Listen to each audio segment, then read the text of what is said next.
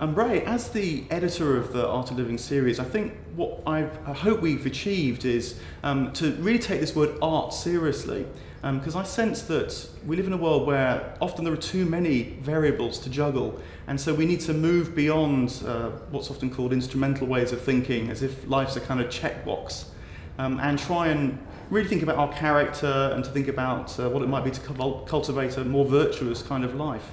I think that's right. It can never be reduced to a science for the very reason you're given. There are so many variables, and we're all so utterly different, so there can't be general prescriptions.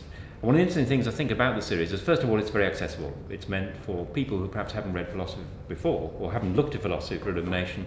It covers topics that are not normally picked up by philosophers, things that are taken far too much for granted, although they fill our lives: clothes, illness, well-being, and so on.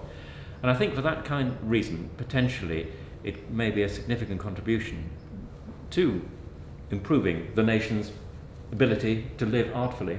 Yeah, someone said to me when we were getting it together that a bit like you can write a poem about anything, in principle you can say some philosophy about anything. And I think also what I hope we're trying to do is, we are doing philosophy as in trying to think more clearly and to see more clearly, but in the academic world, that's often an end in itself. You know, an academic philosopher will think, I've got a proof that no one can refute, and that's kind of like the end of philosophy. And I think what we're saying in these essays is that actually the end of philosophy is the good life itself, or at least a life that's better as a result of reflection. Thinking clearly serves a higher end. I think that's true. I mean, the law of diminishing footnotes seems to apply to a lot of academic philosophy.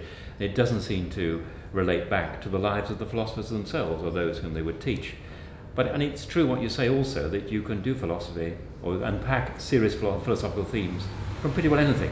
Just as William Cowper was famously challenged to write a poem on the sofa and wrote one of the great English poems, so you could almost unpack an awful lot of major philosophical discourse from some very simple things. I like the thought too that Socrates was perhaps best known for not wearing shoes in ancient Athens as he was for the clarity of his thought. And certainly for myself, I think there's a lot of inspiration goes back to that. You know, the fact that Plato wrote dialogues wasn't just a kind of an artful conjuring trick, but he actually thought that philosophy should spring from life, should spring from experience. And if it doesn't, then in some ways it invalidates it even. He also thought philosophy should be interesting, and that it wasn't sufficient to have a sort of dense succession of proofs or arguments, that you had to dramatize it, to make it interesting, to engage people's emotions as well as their intellect.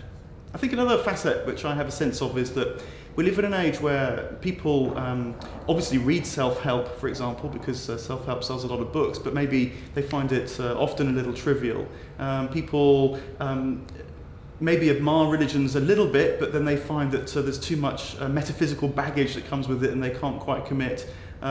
They might look to philosophy, but they fear that it's just going to be impenetrable. And so by asking people to write from their experience with some philosophical knowledge, but to take some risks with the writing, to really try and capture something of themselves in the books as well, that might be a way of opening up some middle ground in between these other ways of addressing the questions of life.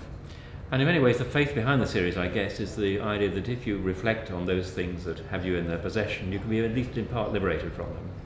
Yeah, I hope we're not embarrassed by that. We don't flinch between, you know, the idea that life, can be good, and that words like liberation and enlightenment and so on are part of the philosophical currency, and they are the end that many philosophers had aimed for. And it's interesting, I think it was Lord Acton once said you should learn as much from writing a book as from reading a book.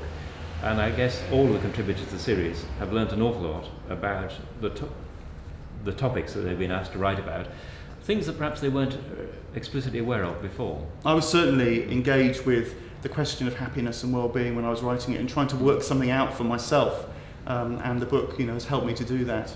Well, I learned a lot about my own hungers. I'm not too sure whether I'm able better to manage them. I hope I am. Ray, thanks very much for talking about the Art of Living series. I'm glad that it's inspired you as much as it really has inspired me. It's been a great pleasure talking to you, and it's been a great pleasure being involved with the series. Thank you.